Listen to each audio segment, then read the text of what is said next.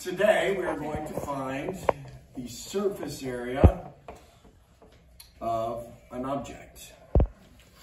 And today it's going to be one of two type of shapes. It is either going to be a rectangular prism, which is a box that has rectangles on all sides, or it could be a square prism, which is also called a cube, where all the sides are the same, or it could be a triangular prism. And I used to have one and somebody stole it. It had my name on it. I don't have a triangular prism anymore. But anyway, so let's talk about visually what we need to find. If I'm going to find the surface area of this box, what all do I need to find? Tell me. Well, they're going to give me like the length and the width and the height. I need to find the area of the bottom. That's going to be the base. Whatever it's sitting on is the base. Now watch. Couldn't I turn it this way? That could be the base. So let's talk about bases for a minute. There's always how many bases? Two. The bottom and the top. So whatever side you want to be the base, make sure there's a bottom and a top. We'll talk about that in a minute. All right, so if I find the area of the bottom and the top, is that it? Is that all I need? No. What else do we need? I already know the dimensions. Don't say length, width, height. They're going to give me those. I can't hear you.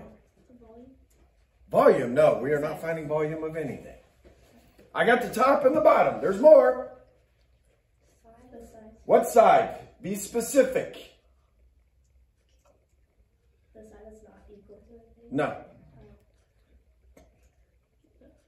Left side, right side, bottom, top, front, back. Use some words here, people. Thank you. I need the left side. I need the right side. So far you got top, bottom, left, right. You're not done. The other two front. No, I don't like that. Be specific. The front and the back. There we go. There are 6 sides to a rectangular prism. You have to find all of them. They are top, bottom, left, right, front, back. Are you with me? Okay. So this little formula right here is going to solve for all 6 sides. Here it is. 2 big B plus big P times H. That formula will solve for any triangular prism, rectangular prism, cube. It'll fix them all. Now, once we get to like pyramids, they have a different formula, but we'll get to the pyramids later, not today. All right, so let me draw you a picture, and let's find the surface area of this rectangular prism. Bless you. All right, let's put some numbers there. Let's go 8 inches, 4 inches, and 9 inches. All right, now before we get into this formula, let's think about what we just said we need to find. What's the most important part? The bases. Are you with me? This right here, we'll find the area of the top and the bottom. That's why, what is big B again? The area of the base. The area of the base. Why are we multiplying the area of the base times 2? Because there's 2 bases. There's 2 of them, the top and the bottom. So put a little note up here. 2 big B tells you the top and the bottom. Angel, write them down, sweetie. I just added stuff. All right, so 2 big B is going to be the top and the bottom. What is big P? Does anybody know what big P means? The right and left side here. Nope. What starts with the letter P? What? Perimeter. Perimeter. But what does big P mean? What did big B mean? Parallel. Area of base. What do you think big P means? Perimeter. Perimeter of the base. There we go. So big P is going to be the perimeter of the base.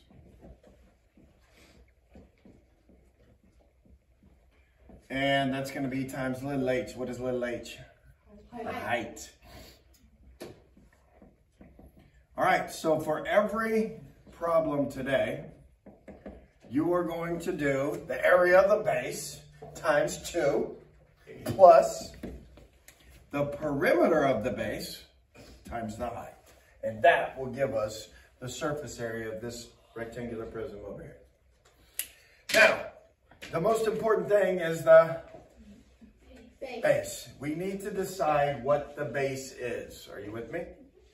What do you want the base to be? 10. We technically can use any of the sides. I can use the bottom, I can use the right side, I can use the left, I can use the top, I can use the front, I can use the back. Because I can set that rectangular prism any direction I want. Are you with me? Mm-hmm. Which one do y'all want to be the base? Bottom. The bottom is usually the easiest. I'm with her. Okay? So, I'm going to highlight the bottom because that's the most important piece. All right, this is real hard. Let's find the area of the bottom. How do I find the area of that rectangle on the bottom? 8 times 4. Length times width. What's 8 times 4? 32. Any questions so far? All right, let's keep going. Let's find big P, which is the perimeter of that base. Somebody tell me how I can find the perimeter of the bottom. 8 times 2 plus 4 times 2. Yeah, let's just do this. Isn't that 8 and 8 and 4 and 4? Yeah. Let's just add them all up. Did y'all hear Lizzie go 8 times 2? Aren't there 2 8s? Mm-hmm. I agree with that. Didn't she say 4 times 2? Okay, what's 8 times 2? 16. Plus 4 times 2? 8. What's 16 plus 8? 24. Do y'all agree that big P is 24? Yeah. So we're going to plug in 24 over here. Times. Now, some students get screwed up right here. What is the height? 9. How do you know? Because it's Okay, it's got to go the opposite direction of the base. Are you with me? 8 and 4 are on the bottom. The 9 is going up. 9 has to be the height here. I do have kids use the wrong number for height at times. They use one of those. Don't do that. I have a question. Yeah. Are we supposed to do order of operations on this, like the times first and then the addition? Yeah. Well, the calculator will do it all for you. Oh. Okay. So, everybody pick up your calculator. Type in 2 times 32 plus 24 times 9. Hit it. 280. Gabby? 280. 280 even? Yes. No decimals? No. Sweet. So the surface area, the total surface area is inches. Now let's talk.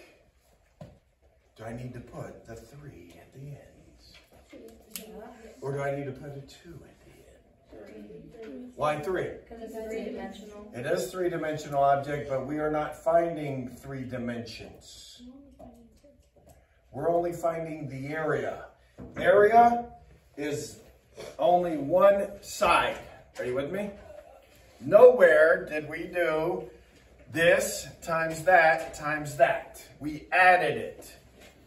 Anytime we have any kind of area, it's always going to be squared, not cubed. Questions? All right, let's do another one. Let's do one that might give you trouble on the homework. Triangular prism.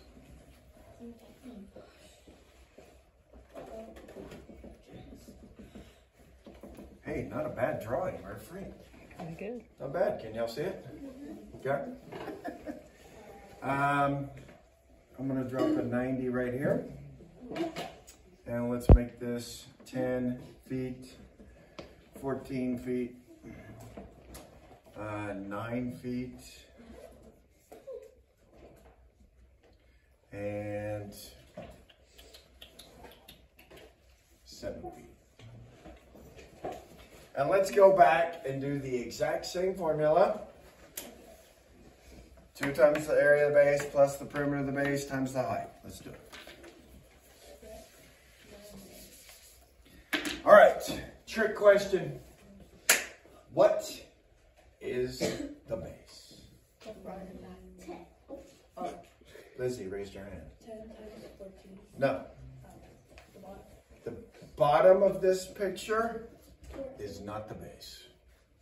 10 times. No. Tell me what side is the base. I don't want numbers. No numbers. I want you to show me or tell me which side is the base. Skylar? The front one?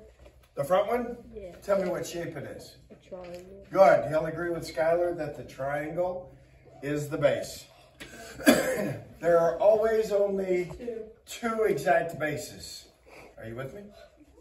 Here's why the bottom is not the base. There's a 10 by 14 on the bottom. There's not another 10 by 14 on the top. Are you with me? And actually, there's in this front side right here, 14 by 7, there are two of them. Are you with me? There's one on the back side too. But anytime there's a triangle in there, the triangle is always the base.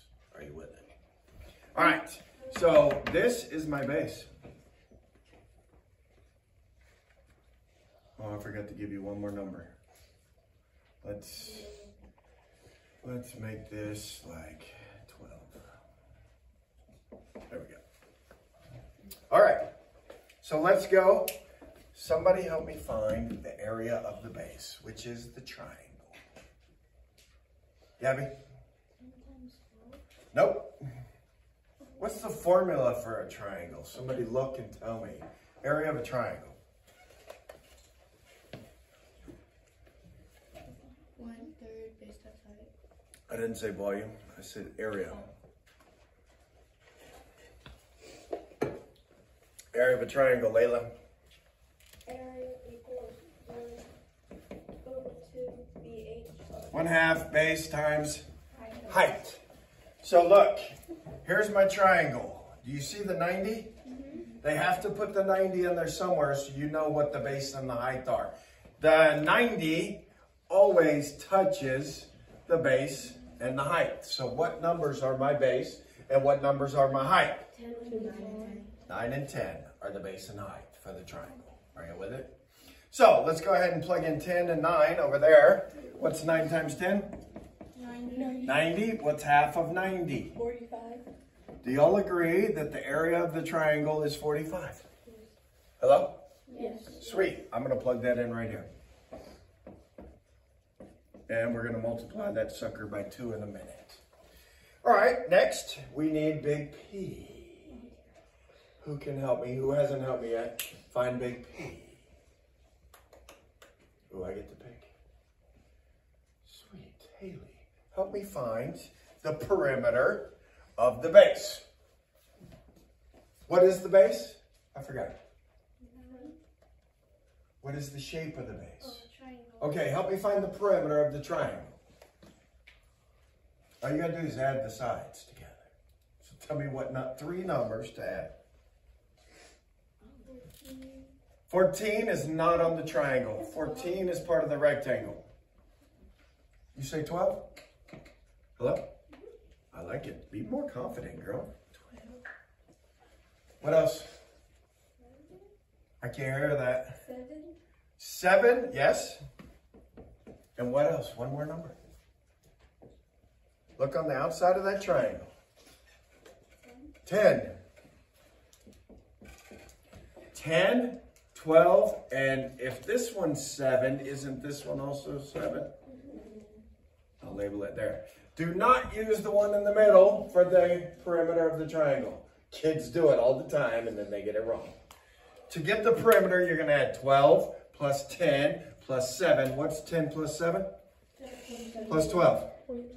What is big P? 21. Do y'all agree that the perimeter of my base is 29? Is the height 14? We'll get there. Now, we're to the last question. And this is another spot kids screw this problem up. Pretend I pick up this triangular prism and I set it down on the triangle. So you got to visualize picking it up and setting it down on the triangle. What would be the height if I picked it up and set it down on the triangle? 14. Alina. 14. Yes. You'll agree with Alina.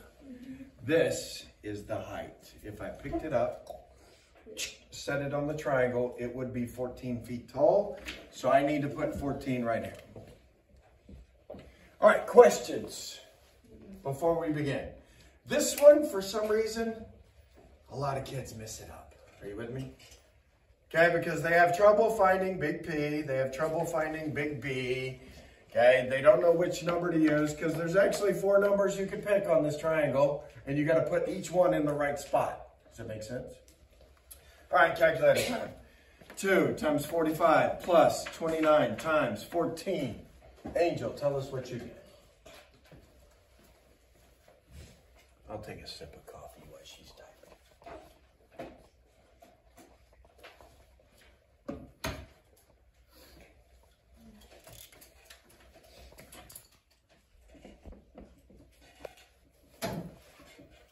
Two times 45 plus 29 times 14. 496 even or any decimals? 496. Is that even or are there decimals after 496? No decimals? Y'all agree with 496? Yeah. Sweet. All the ones I picked so far don't have any decimals. Very nice. Yes. Are we not using 2 dimensions or like sides? What do you mean? Because isn't a triangle have 3? Yeah. Volume is the only one we cube. Anything with area, if I find the area of this square right here, it is 144 inches squared. 2 dimensions. If I put more squares on the outside of it and find the total area, it's still inches squared because I'm not finding the inside. The inside is the 3rd dimension. Does that make sense? Did I explain that correctly? Where you understood it? Because we're really finding 2 dimensions on this side, 2 dimensions on this side, 2 here, 2 here, 2 here, 2 here, and we're adding them all together. It's still only 2 dimensions. We're not finding the inside, which is that 3rd dimension, which is volume. Hopefully that cleared that up. Any questions? This one's going to be the hardest one on the homework. The rectangular and the cubes, those are easy because usually just use the bottom as the base. All right, I think we're ready for the homework.